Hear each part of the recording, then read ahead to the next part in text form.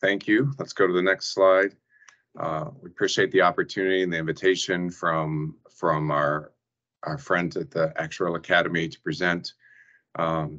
We have some introductory slides about the actuarial profession, and probably won't spend a lot of time on these in the sense that our friends from the IFOA have spent a nice job talking about the work of actuaries and the opportunities for actuaries. I would just say that for both Josh and I, as actuaries ourselves, qualified through the Society of Actuaries, there are some great opportunities in terms of the satisfaction and the work that actuaries do, having a significant impact on society. Even though we're a relatively small profession, I think we have an outsized impact on the world through our work with insurance and pensions and social insurance systems and some of the traditional areas we've referred to, as well as some of the areas that actuaries are working on in the future. Let's go to the next slide.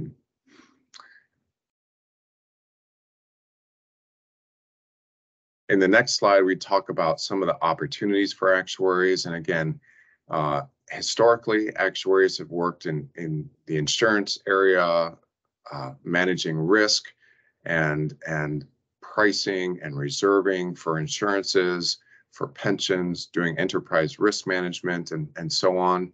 But there are many new opportunities. And again, our friends from the IFOA just made reference to those sorts of roles, the work of actuaries in new areas such as climate risk, AI, big data, predictive analytics, insurtech, banking. So there's a lot of different opportunities for actuaries beyond just the traditional roles.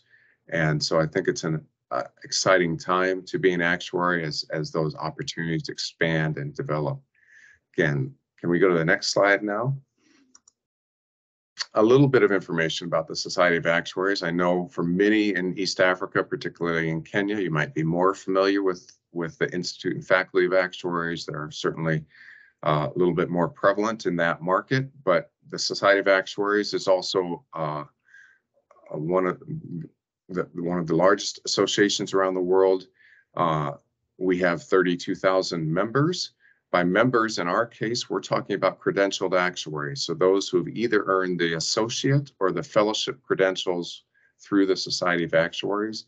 In addition to that, then we have over 32,000 individuals still in the credentialing process. So we define our membership a little bit differently than the IFOA does, but you can see that we're also spread around the world, increasingly so as you see on the right chart, with more candidates being more geographically diverse around the world, a lot in Asia, growing numbers in the Middle East and Africa and so on. So we are focused on supporting the growth of the profession globally.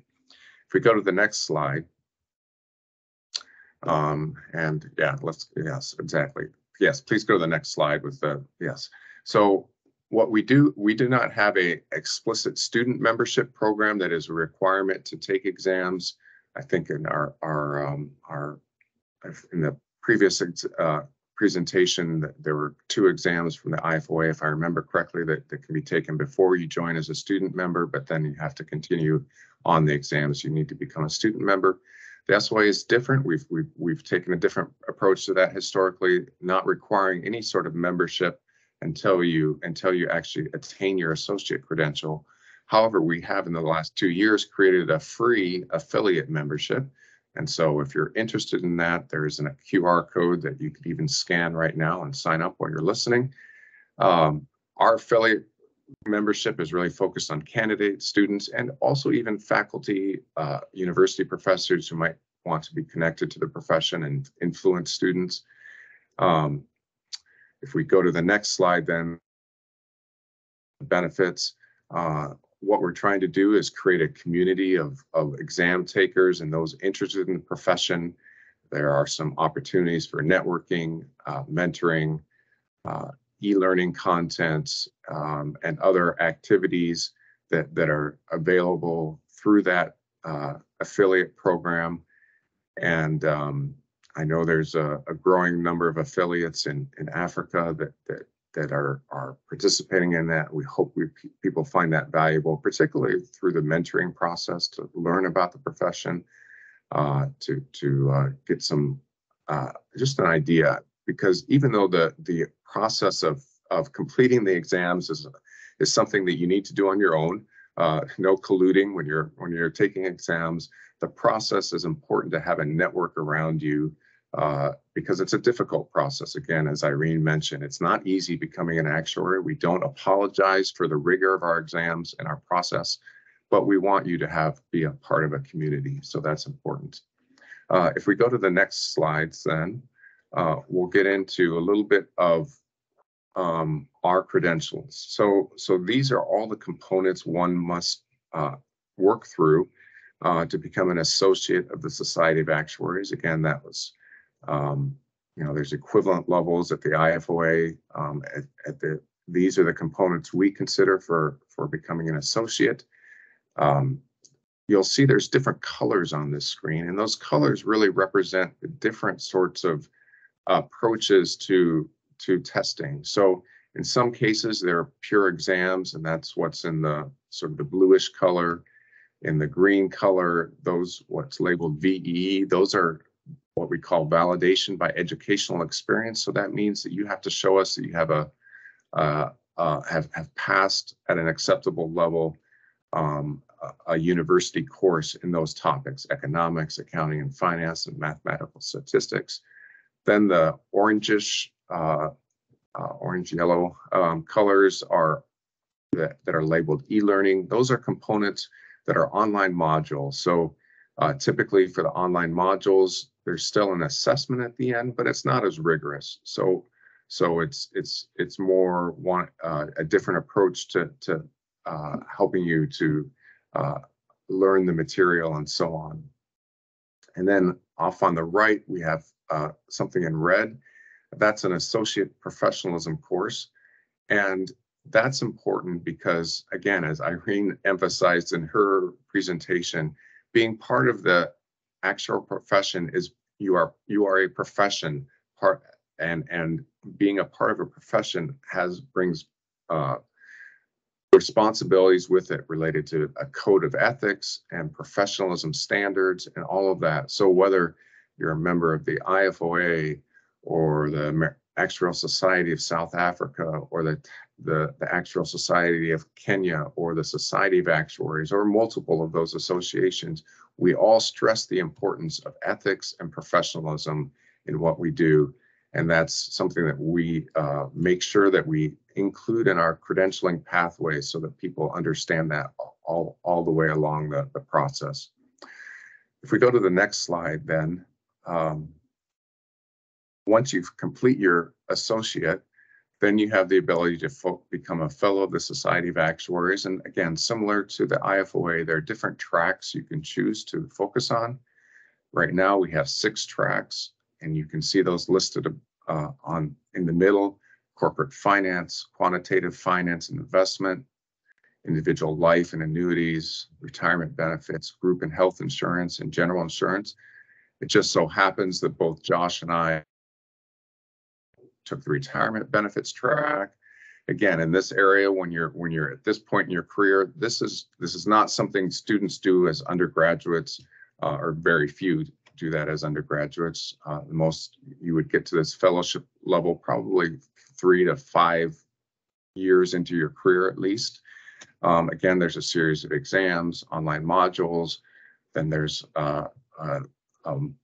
e-learning component with DMAC, which is decision making and communication, and then a final what we call fellowship admissions course, where there's more focus on presentation skills and professional case studies around ethics and so on, and a sort of a graduation ceremony at the end. So that's the approach at a very high level, quick level for the becoming an actuary with the Society of Actuaries. Again, just to highlight a few of our approaches to things, we do have a variety of testing approaches. Our initial exams are all multiple choice. So exams P, FM, probability, financial mathematics, fundamentals of actuarial mathematics, and statistical risk methods. Those first 4 exams are all multiple choice. The first 2 of which are actually offered 6 times a year. The next 2 are offered 3 times a year. Then the subsequent exams after that are all 2 times a year. We do have a variety of approaches. Some are through e-learning modules. Some actually take a case study. And so our predictive analytics exam is really very focused on kind of a case study approach, giving you a business problem to solve. We do take a different approach to how we offer the test. So all of these exams, well, except for the e-learning modules, but any of the exam components, they are offered through prometric testing centers. There are testing centers across Africa. I know there's one in Nairobi.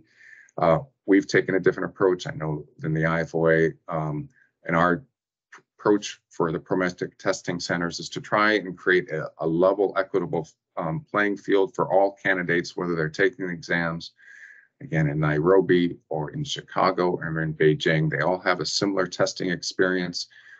We use that because we're concerned about collusion, and that using these prometric testing centers really eliminates that opportunity for students to do that.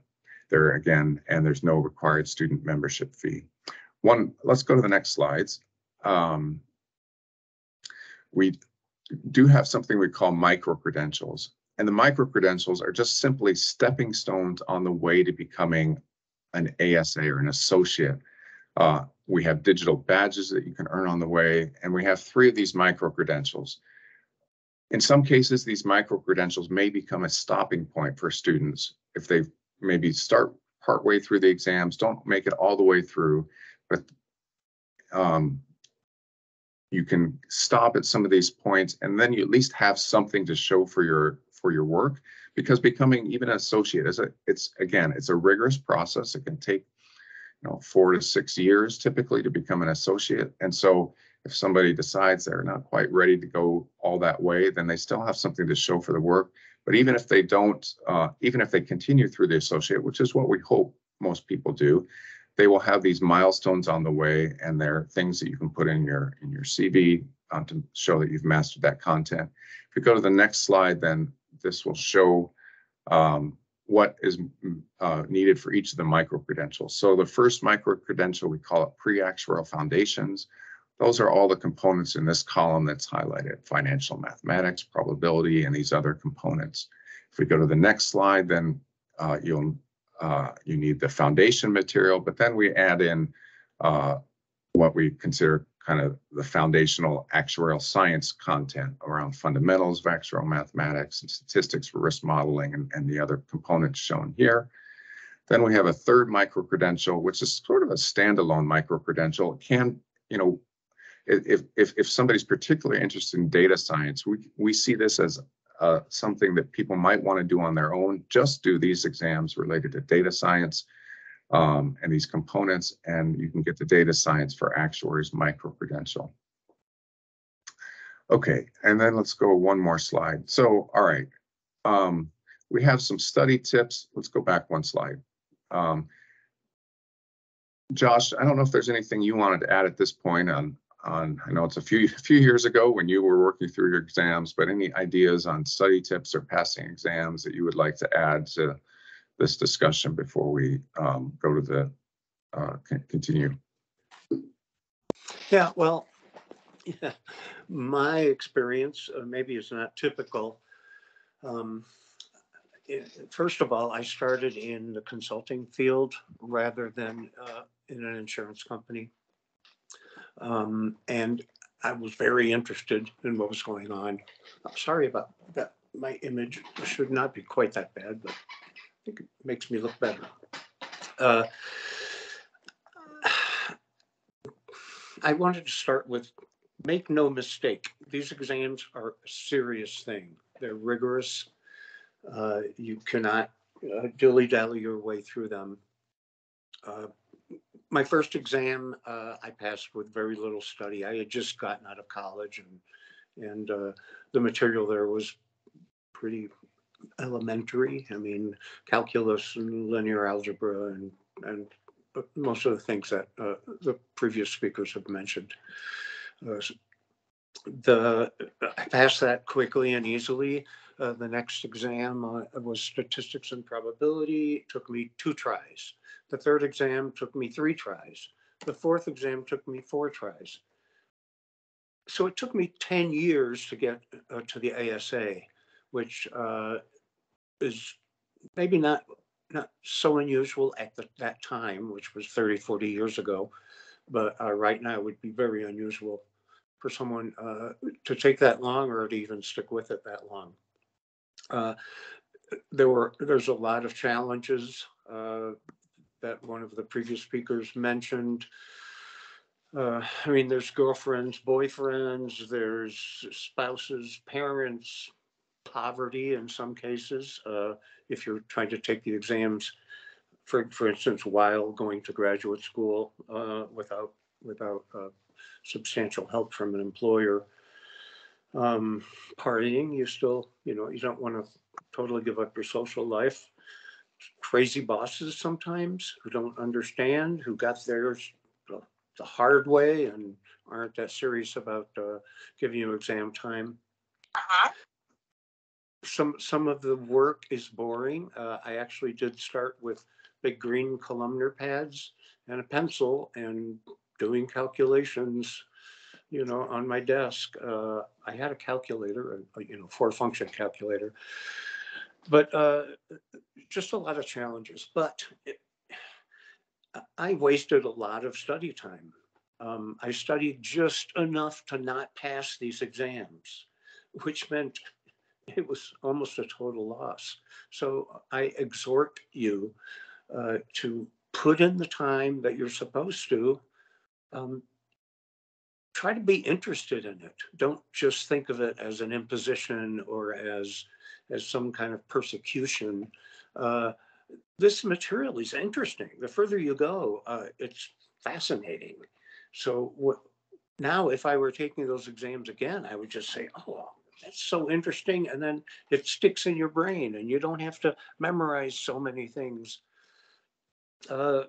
So anyway, I had other comments that I may make at the end of Andy's segment, but I'll save some of them hopefully for the Q&A portion of the program. So Andy, please go ahead. Yeah, thanks, Josh. I would just echo the importance of setting a plan and sticking to it. That was sort of my thing. And again, don't be disappointed if you don't pass exam on first attempt. That's just normal in the actuarial space, that it does take multiple times sometimes to pass exams. And so that's not something, it's not like university where if you have to take a failing grade home to your parents, it's very disappointing. That it's a different approach in the exam in the actuarial world.